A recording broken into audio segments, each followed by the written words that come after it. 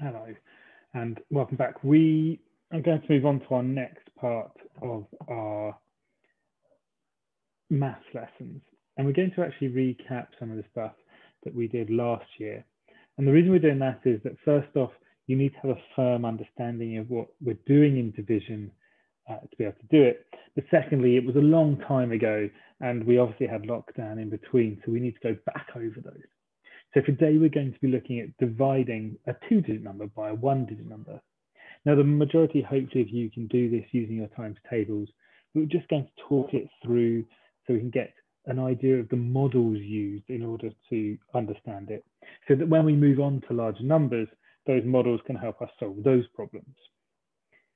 So first thing we need to think about is our key vocabulary. We've got the word divide, dividing, divide by, divide into. And this is how we're going to break up a number. To divide something, we're breaking it into equal parts as to how many there might be. The next word we need to know is grouping, sharing, share, or share equally. And this is another way of saying divide. It means the same thing, that you're going to share a certain amount between a certain amount of people, or we're going to group them into a different number of groups. And again, if we're doing this, it needs to be equal. Each group must receive the same amount. Another one you need to know is left, leftover, or remainder. Again, all of these mean the same thing. And what this is when we share a certain amount out between groups, or we group them into different amounts, sometimes we can't group them completely equally. And we're left with a few left over and some equal groups. And that little bit that's left over is what we call the remainder, or the leftover ones. Okay, so first off, let's get started with a warm-up. Here are some questions. I just want you to have a quick go. Try and use your times table knowledge to help you and see what answer you come up with. Pause now and have a go. Okay, so hopefully you get these answers. 40 divided by 4 is 10, because 10 times 4 is 14. You can go the other way around. And that's what I mean by using your times tables to help you. What you have to think about is, if I'm dividing a number by a single digit, what could I have times that digit by to get to the whole number? And that's what your division is. So 12 divided by 4 would be 3, because 3 times 4 is 12. 52 divided by 4 is 13. Now, this isn't in our times tables, but we do know 12 fours 48, and this is 4 more, so we know it has to be 13. And then the last one, 84, is divided by 7 is 12. Okay, so if we're looking at doing 39 divided by 3, we could group them into 3 groups. Now, do we have to be careful with this, or do we just group them by the number of counters we have? So I could split them. There they go. There's 4 counters in each group. But is that equal? Well, the problem is these counters here, aren't they? Because these counters all count for 10 ones. And if they count for 10 ones, then this actually is 13, this is 22, and this is only 4. So it's not even. So this doesn't work. We can't split them like this.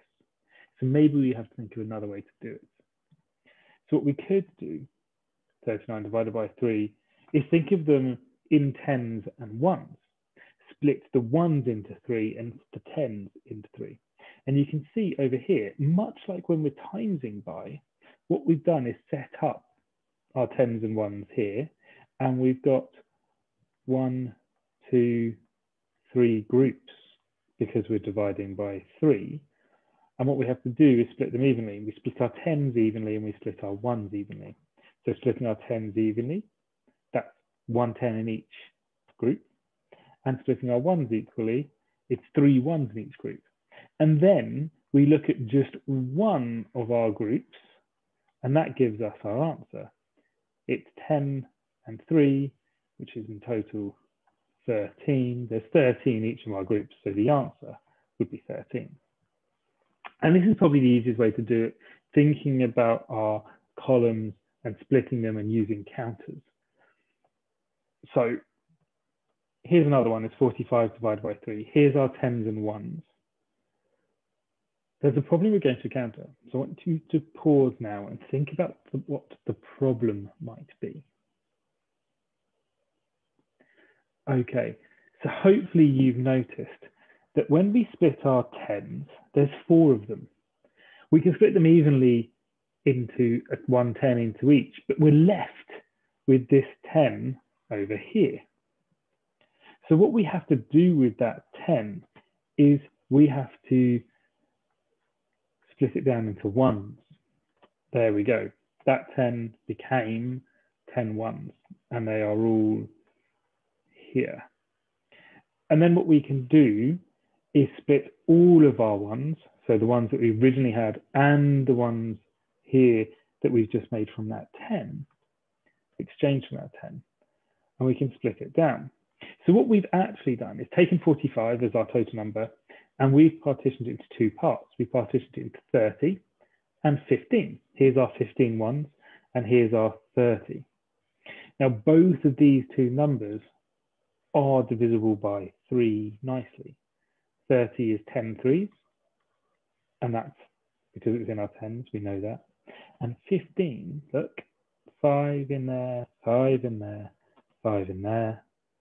So 15 is split into groups of 5. So if we look at just one of our groups, there's 1 10, 5 ones, so our answer is 15. So I want you to have a look at those ways to do it. And then I want you to have a go at these ones and see if you can work it out using a similar method, if you can. If you think you can do it another way, that's fine, but I would like to see you try it this way just so I can see that you understand that principle. The problem is if we move straight on to other methods, we might not understand how we got to the answer from that method. Pause now and have a go. Okay, so our answers. So first, our answer up the top up here, and we can use any of our methods in order to do these ones, these hopefully nice, straight and forward, and you can use your place value counters. You can see what he's done. I can't do it because I've got leftover counters, but actually he's got a 10 here, which could be splitting down into 10 ones. That means in total he'd have, with those ones there, 12, and 12 divided by 4 can be done.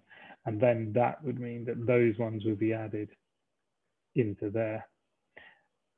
And that's the important thing. So the actual answer would be the 3 we get from there, plus that 1 and that 10, that's 14. And that means our answer is 14 down here.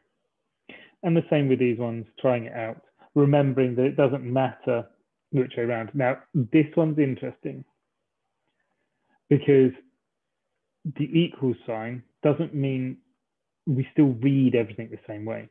So 45 divided by 3 is written this way, equals 15. Or 15 equals the same thing as 45 divided by 3, which is what we've got written up here. Now, the problem some people have is they think they have to all be in reverse. 15 equals 3 divided by 45, because you think you're reading it this way. And that's not true. This is not the way to do it, because this actually is 15 is the same thing as 3 divided by 45. And that's very, very different. You still read your maths numbers that way, the same way we read in English. And this means that we have to read it from that direction. So it is 15 equals 45 divided by 3. Okay, next one, we've got 51 divided by 3. So what we're going to do is think about partitioning 51. And we could partition 51 into 50 and 1. The problem here is that 50 isn't easily divisible by 3 and 1 isn't easily divisible by 3. So this actually isn't a very nice one to do. Because when we divide by 3, we come up with some odd numbers. So the easiest way to think about it is a nice 10 that is divisible by 3, which is 30.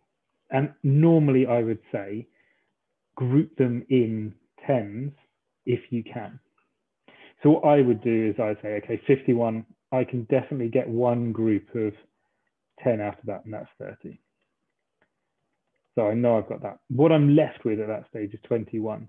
Is 21 in my 3 times table? Yes, it is. Okay, that's fine. I'll leave it like that. That I can divide by 3 and get 7. So my answer, therefore, is 17. And what you want to do is think about what it is. If this number wasn't, or, for example, if this number was bigger, so if I was saying that we had here 72 as our answer, I'd go, okay, I've taken 30 out. I've still got here 42 left. I could take another 30 out. That's another 10 lots of 3. And I'm left with then 12, which then I could make another bubble of 12. That's divisible by 3. It equals 4. So 72 divided by 3 would be this 10 plus this 10 plus that 4. And that would equal 24. But the easy way to do this is to split it down into groups of whatever 10 is of that number. Now, if you knew what 23s were, you would know it's 60 and you could fit that in there as well. And that's where this method comes in. It's grouping it into nice chunks to deal with. So here's some questions. What multiples of 4 and 5 do you know that fit nicely into those? Remember, chunks of 10 are useful. See what you can do, and then we'll go through it in a minute. Pause now. Okay, so the first one, look, in this one, they've grouped it into a group of 10. 40 is 10 fours, and then we're left with 24, which is in the 4 times table, so we can then solve that one and get 16. The same in this side. The first grouping they do is 50, which is 10 times. And then they're left with 25, which is in the 5 times table, which means 10 and 5. The answer is 15. In both of these cases, the first group they do, look, is 10 times whatever the number they're dividing by. And that's a chunk that they can take out, and then they just have to deal with a number that's within the 10 times. Makes your life much easier. So have a look at this one, have a go, see what you can come up with. And then try question 5, using those skills, work out which one is bigger than the other. Off you go. Okay, and our answers. First off, we've got 92 beads, and it's shared between 4 friends. So it's divided by 4. So we can do, and we'll do it over here, 92 as our total. I'm going to take away a chunk of 10, which is 40. So that I know is 10 lots. Then I'm going to do another chunk of 40, which again is another 10 lots, because we're dividing by 4. That's 40 and 40 is 80. That leaves me with 12. That's my next chunk. That's 3 lots. Then I just add the parts together. 10 plus 10 plus 3 equals 23, which is our answer. Now you could do it if you knew that 92, if you knew 80 was a nice chunk of 20, that would then leave you with 12, and you can get 3 that way too. And that again leads to the same answer. It's just that you know that 80 is 20 lots rather than having to split it down to 2 40s. And then the same goes for these ones. You just need to check which way round your greater than or less than symbol works. That's all for today, guys. Thank you very much. I hope that made some sense. I know that the maths actually was quite easy in it, but at the moment we're just looking at the different methods we could use in order to help us. So thank you for the lesson. I'll see you in the next video. Goodbye.